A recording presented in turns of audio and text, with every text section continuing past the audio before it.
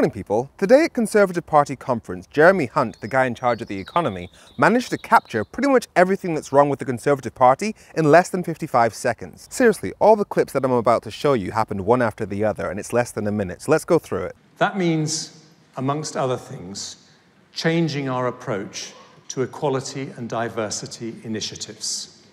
Smashing glass ceilings is everyone's job, not a box to be ticked by hiring a diversity manager. That right there is the typical I don't see colour approach to inequality, where you constantly smack down any effort to improve equality without ever offering any alternatives. Because when he says it's everybody's job to improve diversity, he's saying, just let things be, people will sort things out. Even though his government published a report that shows that subconscious biases makes it up to 90% harder for minority ethnic people to get hired. So they know damn well that people won't just sort this out. And this is how they maintain systemic inequality in society. And in literally the next breath, he says, but I'm going to surprise you with one equality and diversity initiative of my own. And trust me, no.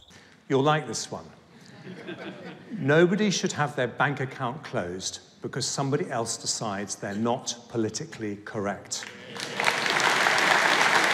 That's a reference to Nigel Farage being kicked off his bank account. So literally, screw minorities, we're going with the racists. And did you notice how before he basically said, screw minorities, we're going with racists, he said, trust me, you'll like this one, and everybody laughed. That's the culture war. That's them deliberately playing to racist voters to try and win elections. And that should tell you everything you need to know about who the Tories really care about, because the people of the UK are experiencing the sharpest fall in living standards ever recorded, and the Tories are on record as admitting that their Brexit is making people poorer. But are the Tories willing to do anything about it? No, but what they will do is help racist millionaires with their customer services complaints. We'll tighten the law to stop people being debanked for the wrong political views.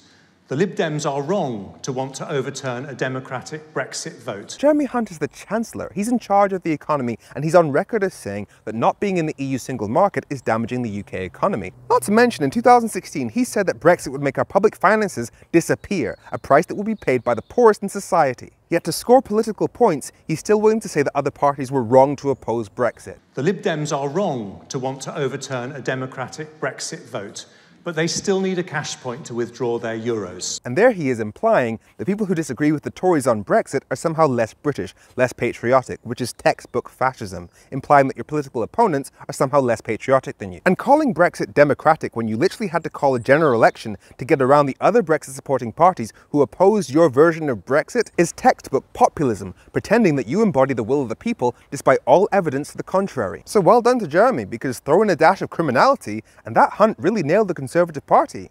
I'm Femi, this has been F Politics, just trying to make sure that politics doesn't F you. Have a great week.